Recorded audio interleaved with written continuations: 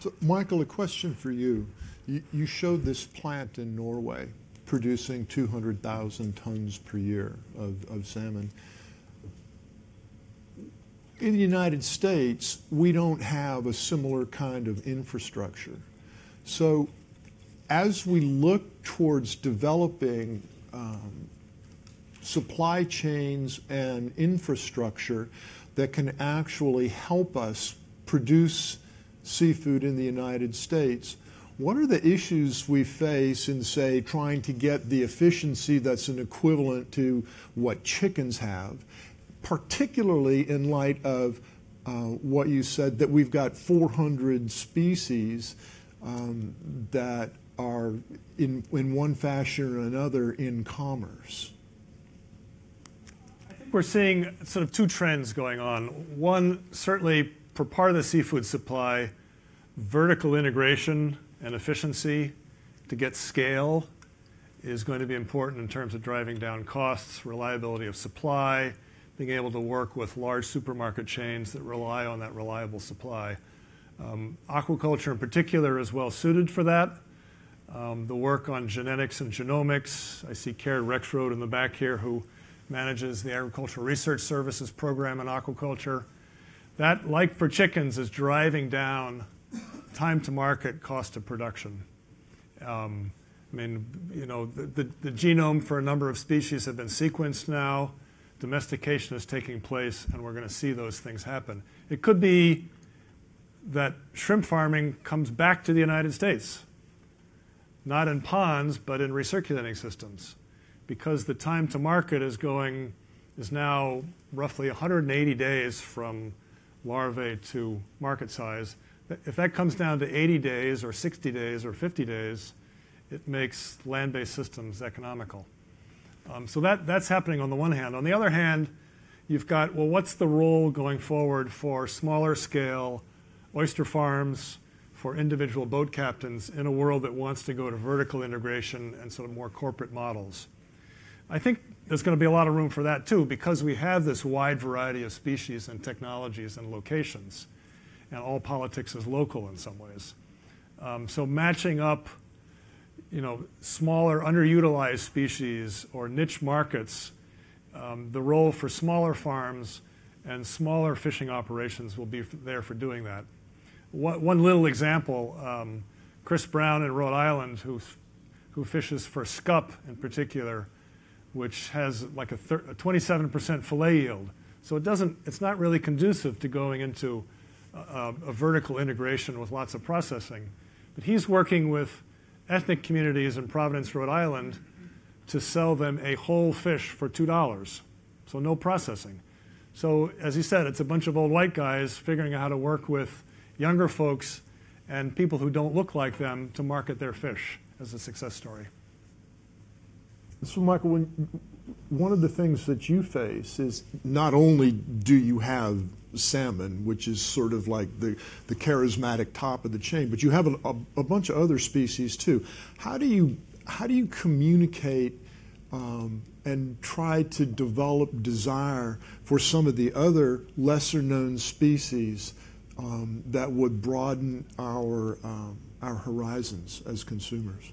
Great question. Alaska does have over 80 commercially fished species, so it's a variety to work with. However, the biggest challenge that we have is just creating a seafood consumer in general.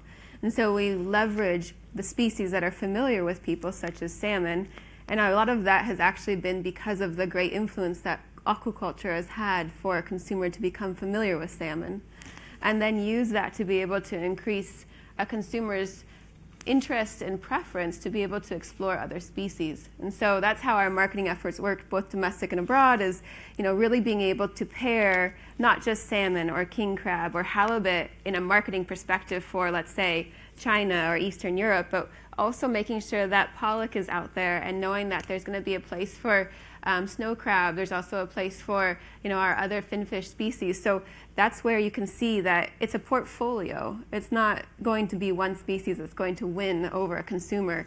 We can expand that once we get them to just start to eat maybe salmon or king crab or a farmed aquaculture fish. It really does create a seafood consumer in a bigger way.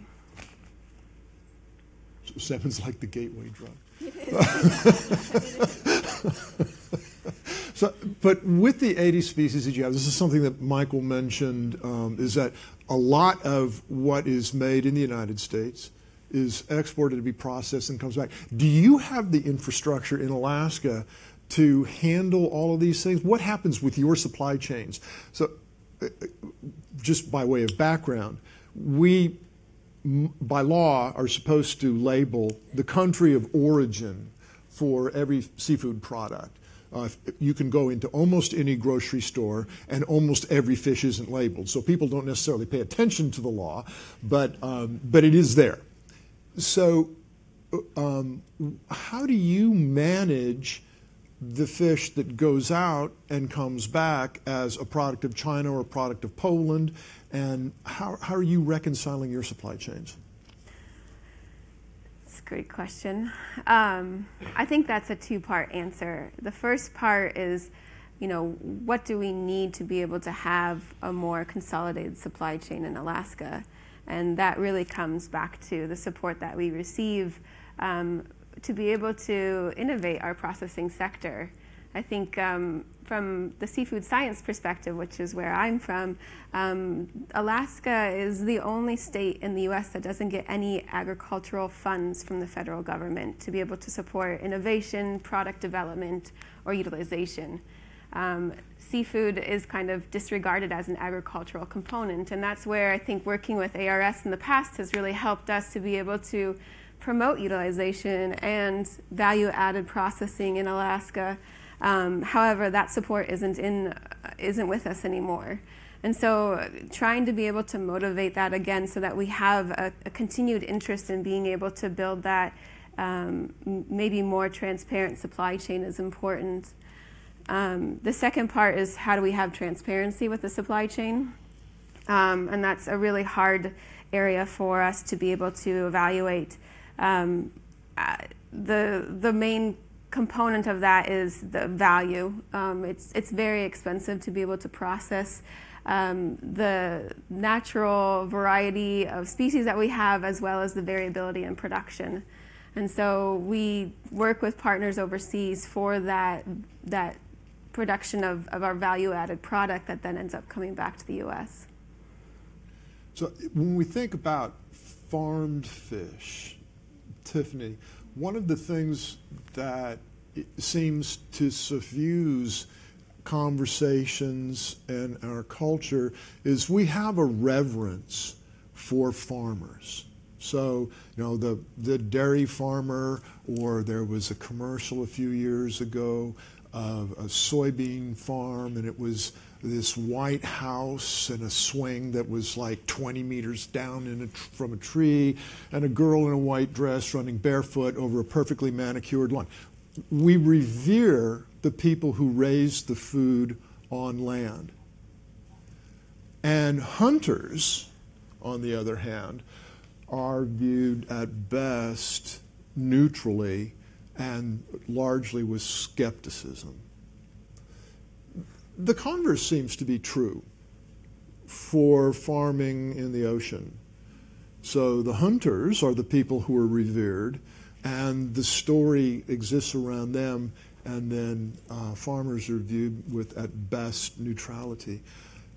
Is there something that TNC can do to help with positioning and language and maybe creating a new narrative that could flip the conversation for people who farm in the ocean? I think it's a great question. It's kind of a deep philosophical question in terms of our country and how and why we think the way we do. I do think it's interesting that I would say that's pretty accurate for the U.S. For globally, we have a pretty different perspective. A lot of different countries really view aquaculture in a very different way. So it's been part of the culture in China for thousands of years. And it hasn't been, kind of as Michael was mentioning, it hasn't been as established here. And I definitely think that some of the video series that we're doing that talk about people and the stories, talk about the farmers and their connection to the water in a similar way to watermen, as an extension of Like you were saying, there's many people that are younger that are sons and daughters of fishermen that are now going into aquaculture because they see that as an opportunity here in the U.S. And being able to highlight that story to say this is actually something pretty similar, and these are still people that are working in the water, I think that is something that we can help with. And the video series that we've been doing that really does highlight that story, because you're absolutely right. People connect to stories. People connect to people. And if you can highlight those stories and highlight why people are doing, what their why is, then I think that really resonates with the general public. I do think there's a reason. I think it's interesting in terms of when you use the word revere in terms of farmers. It's true, and I think part of it, I'm not going to go too deep into it, but in the U.S. we have a very different idea of property rights of the marine space versus land. And so we tend to think of the marine space as something as a common pool resource that gets owned by everyone. And so fishers are going out to extract, and if they do so in a sustainable way, we respect that. We say, hey, you're sustainably taking from a common pool resource, and we respect that. Aquaculturists, though, are more staking a claim kind of in the way that farmers are. And so I think there might not be as much of an acceptance of that because of the way we view water in this country. Just the inherent characteristics of it, the flow, it tends to go, it's not as easily bounded as land is. And then there's a whole other thing around farmers and how we started this country, honestly. Agriculture was considered a way to own your property. It was something that you could stake your property rights on. If you were improving the land, if you were farming the land, then it was God's work. And that's why you hear of farmers doing God's work. So do we need to rebrand aquaculture as seafood farming? In fact, I think there are some marketing studies that have been done for language use, and fish farming is much better use of language than aquaculture. How do we create harvester in that as well? For a wild harvester, are we considered farmers as well? Well, so there's a lot that goes into that. The salmon in Alaska is to some extent farmed and then released into the wild.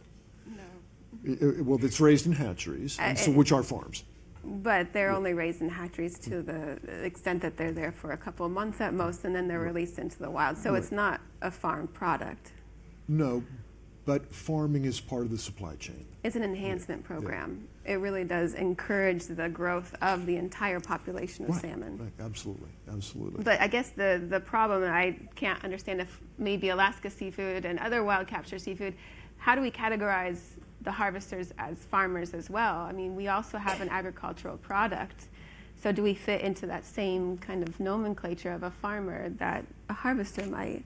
Well, I think it comes back, I think, to how I started this. I think that the people who are harvesting fish in Alaska sit in that revered category.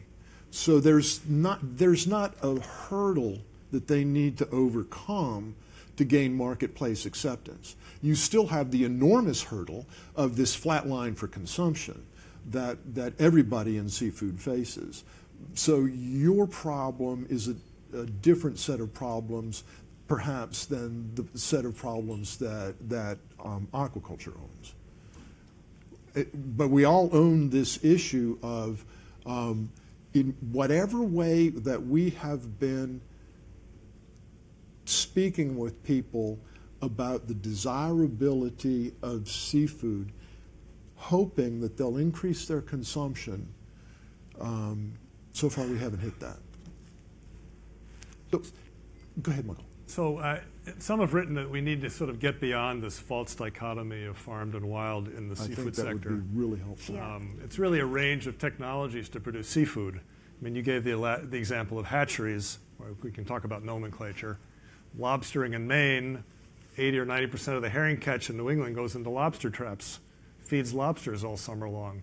The lobsters are then harvested, held in a pound, which to me looks like a net pen. They're fed a medicated diet.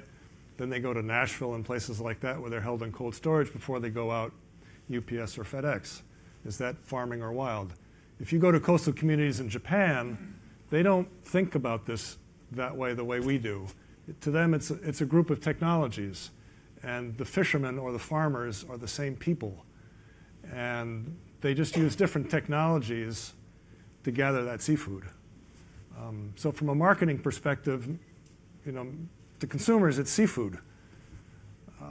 I think in terms of how we tell the story, getting beyond the dichotomy maybe would help us.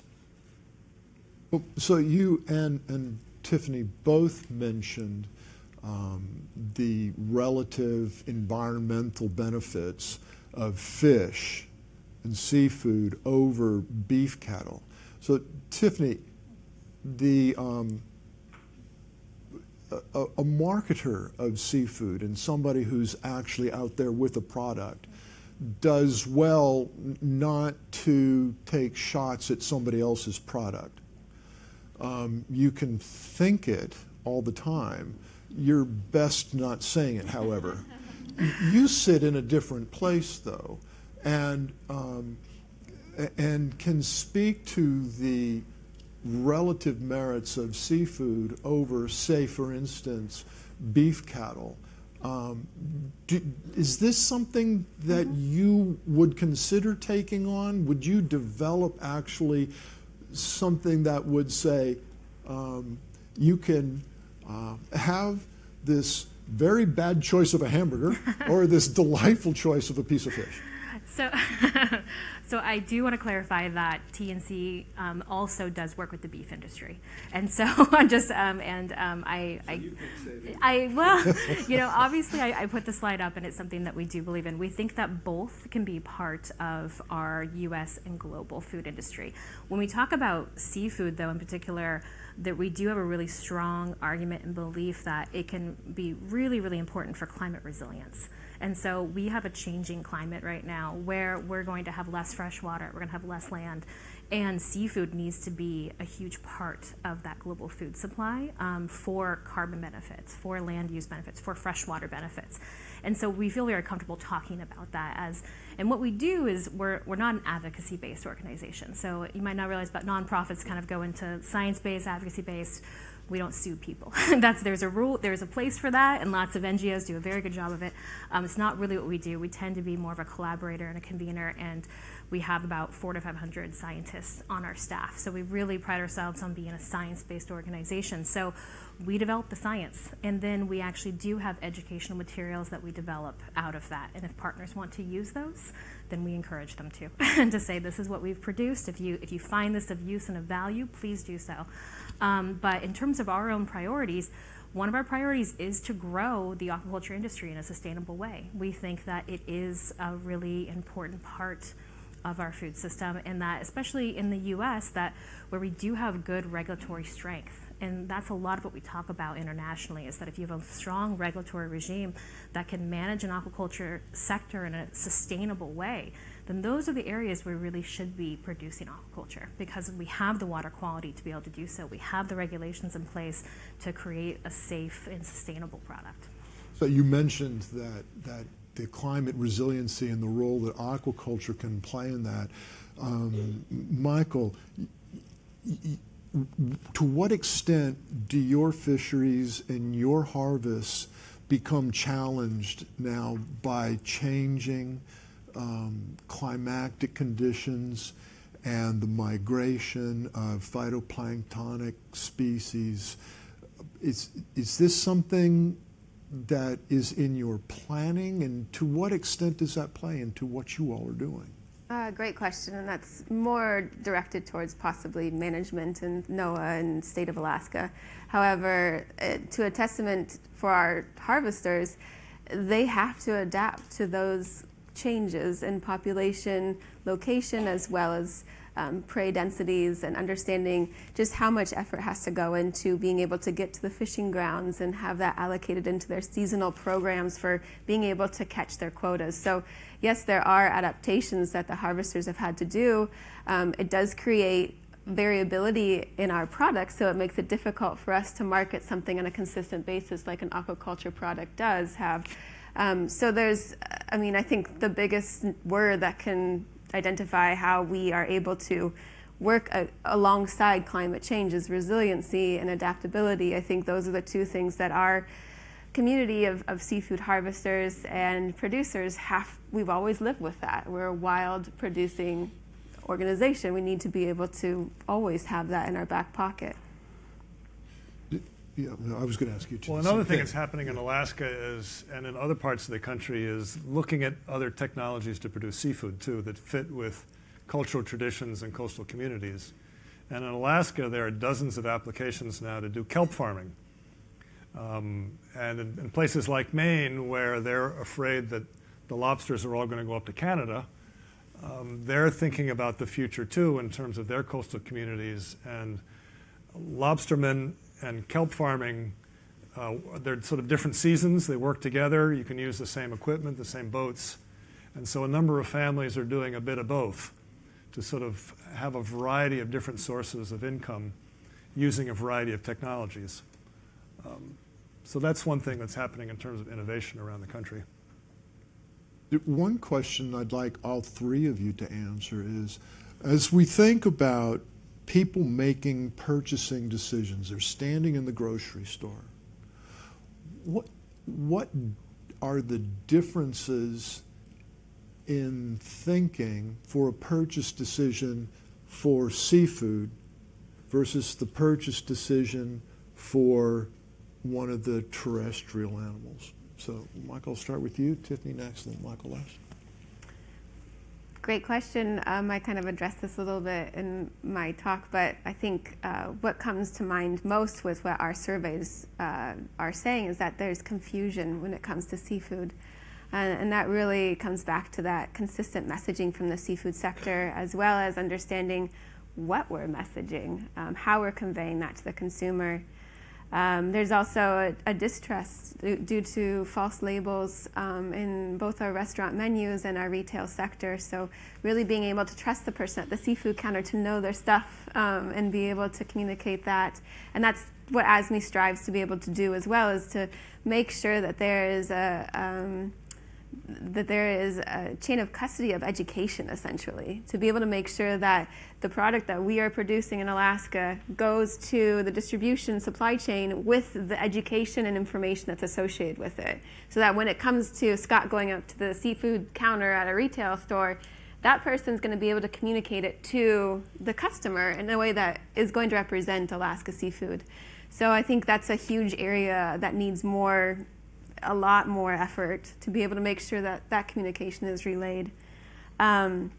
And then that also represents the next step, which is the confusion to cook. A lot of people say in our surveys that they love the idea of working with seafood, but purchasing it for that high of a value and then not knowing if their cooking method is actually going to work ends up deterring them from purchasing seafood in general.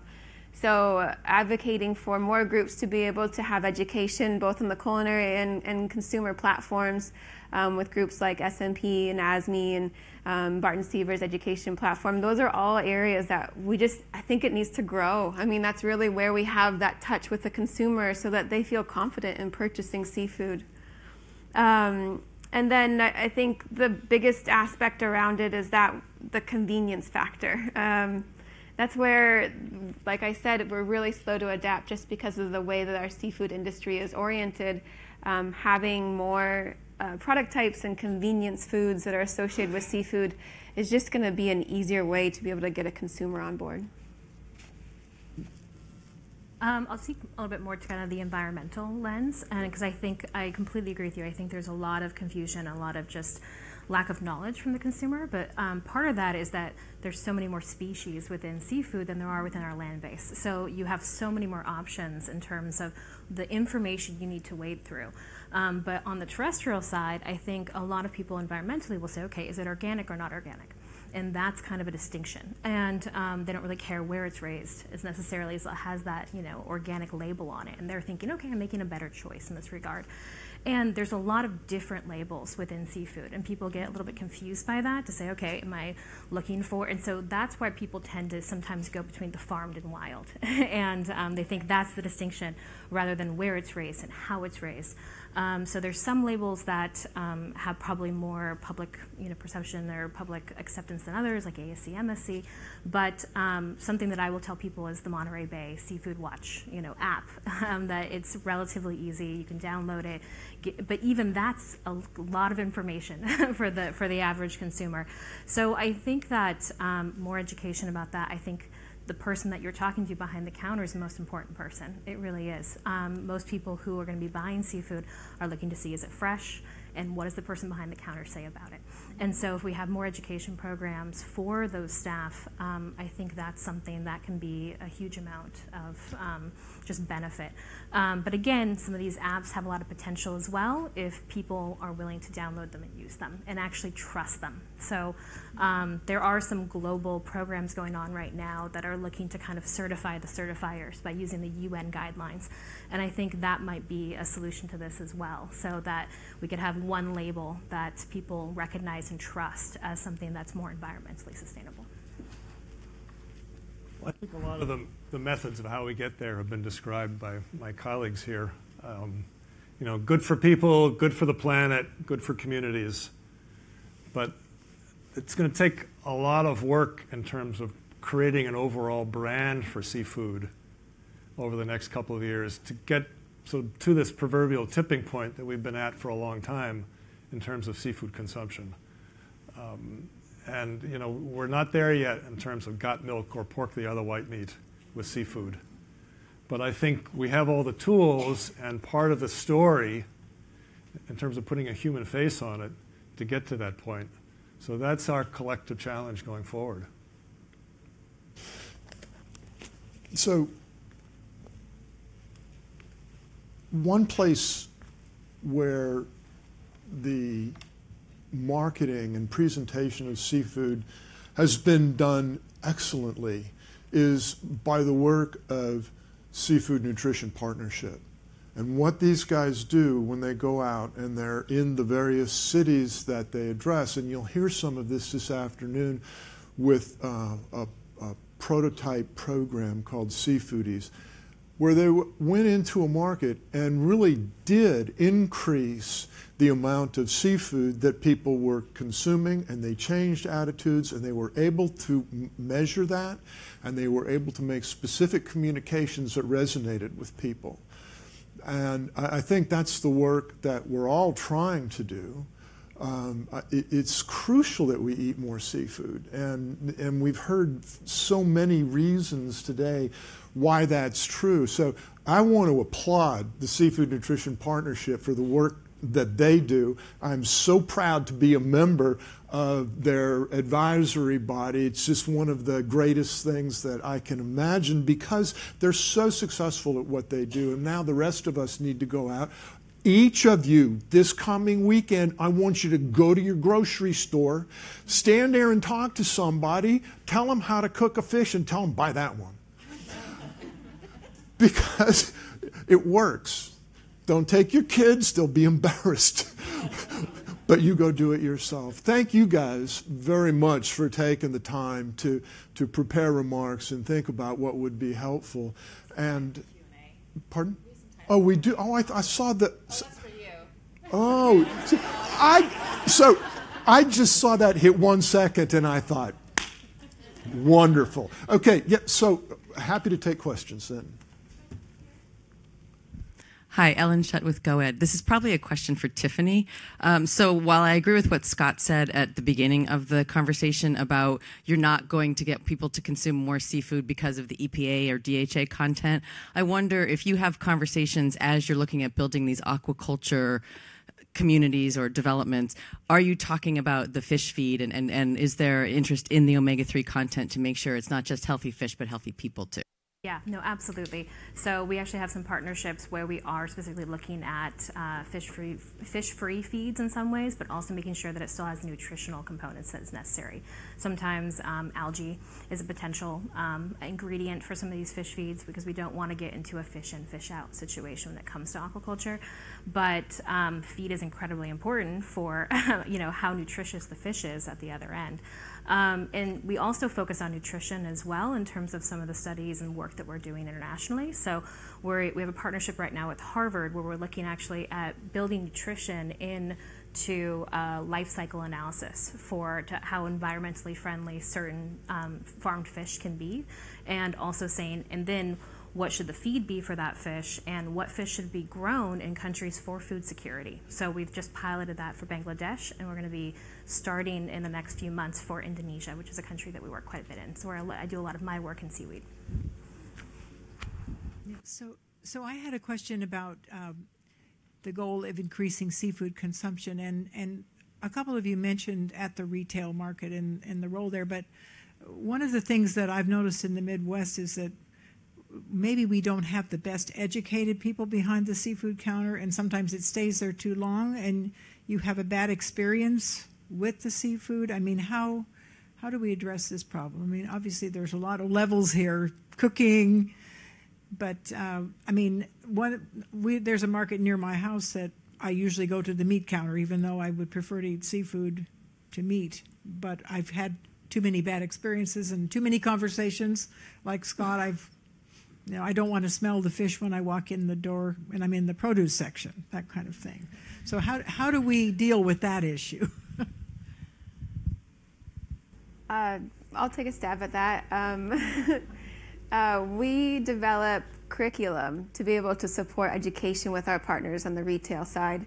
And so when we do go out and have collaborative efforts with certain retail establishments, we encourage them to also take what we consider a seafood university course. So really making sure that their staff is going to be educated on how to be able to not only identify the different species that are coming to the seafood counter, but also be able to convey messaging that relates back to the origin, the harvesting type, what kind of attributes are associated with that fish. So whether or not that's going to be relayed to every staff member that's at the retail counter, that's hard to say, but we do encourage that as we partner and make sure that Alaska Seafood's a part of the seafood counter, we want them to know and use that information when they talk to consumers.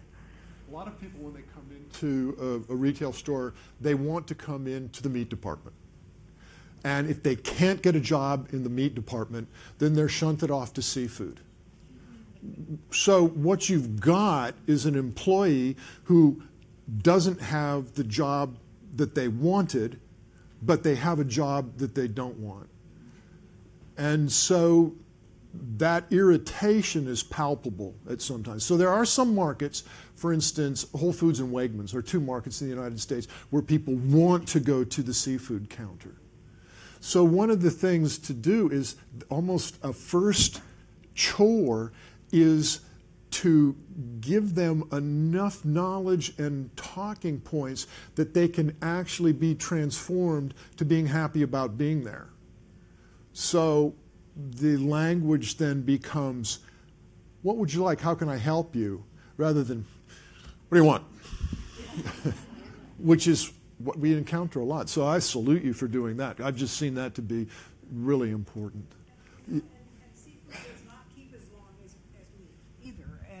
And a seafood doesn't keep as long as meat. So I wonder sometimes if the management of the store is not also involved in this to a certain degree, because it's an expensive product, it's not moving, they don't want to throw it away, that sort of thing. So I think there is room for a lot of education here with folks. So, so one of the things that is important is to deal with the weakness of fresh seafood versus flash frozen seafood and canned seafood. The community I'm interested in, and we're trying to communicate this message, they're in a food desert. There's one supermarket in a 50-mile radius. So if they go get fresh food, it's already an hour or so to get back home, and then it sits in the fridge or on the countertop. So if it didn't smell when you go to the fish counter, by the time they get around and put it on the table as a meal, you've got a problem, and you've got so many people ill-trained to handle fresh seafood that the important thing for a vertically integrated, high-throughput business, which is what 21st century is going to, it's all agribusiness and aquaculture business. The small farmer is not the thing. So there ought to be more attention to canned seafood because of its convenience, as well as the flash frozen. Those are modern introductions to the food chain that prevent the problem with seafood. I was born in Missouri, and the Midwest is loaded with stores that have overripe seafood on the counters because people just don't realize. And then the housewives and the husbands that do the cooking, they want a convenient thing that's reliable and trustworthy. And seafood can do it when it's canned and when it's flash frozen, but not when some clerk who's ill-educated handles it. So I'd like to hear the panel really talk about how quickly can we get to the canned and the frozen, because that's what the housekeeper, the cook at home, they want the convenience. They want to come in, they work in 2 jobs, they want to grab something from the shelf or the freezer and put a meal on the table in 20 minutes. So, Michael, do you guys have specific programs for helping people deal with frozen fish and understanding how to use it? Yeah, we have a Cook It Frozen program. It's about educating consumers how to cook with frozen. We also talk and message a lot about working with frozen quality. So, you know, it's not only at the retail side, but also food service that it's important to educate on frozen quality. Not only is it going to be a different process in the supply chain in terms of time out of the water. Everybody knows that the quality of seafood can never be improved, it can only be sustained. So the second it gets out of the water, that's where your ticking time clock is for quality. And so by freezing it, and which it represents around 96% of our product from Alaska is frozen seafood. So we really try to convey that that frozen quality is something that will be what the consumer experiences when they take seafood out of the freezing aisle at the grocery store, or if it's refreshed and then put out and slacked out at a retail counter. You've really locked in that fresh caught flavor, the quality. It's preserved the sensitive tissues of fish that are different from other meat proteins. And so yes, it's definitely a huge part of our marketing effort. I think that the problem with canned seafood and why you don't see a lot more recognition is that there's not a lot of demand, but also there's a lot of hesitancy by the retail establishments to open more space for canned product. So when canned product is available in the retail area, it's very small. There's not a lot of space for it to be able to share the market with other canned products in that aisle. So there's a little bit of a problem with how much volume can go into a retail establishment and what's available to a consumer. Just a follow-up then. In the store I'm talking about, they have expanded their canned seafood counter to about 25 foot now, when it used to be only 8 or 10 feet. So canned food is what they do. And if you look at the USDA 100 most eaten foods in the United States, the seafood that Americans eat is canned tuna. And I'm trying to get them to eat canned albacore instead of light tuna, because then they're going to get more of the omega-3 nutrients. That light tuna just isn't the same. But canned tuna is what Americans eat. If you want to go into the fish consumption of Americans, if I believe USDA, it's canned tuna.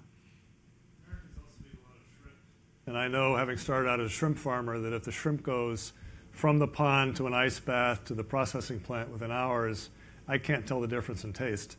So I can't, for the life of me, figure out why shrimp at a seafood counter is flawed. Yeah. It should all be, and some supermarkets now sell it only frozen.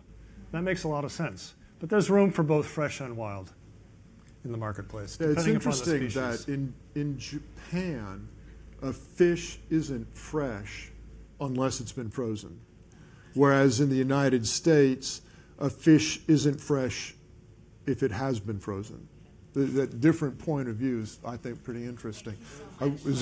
Okay, thank you very much. And thank you all.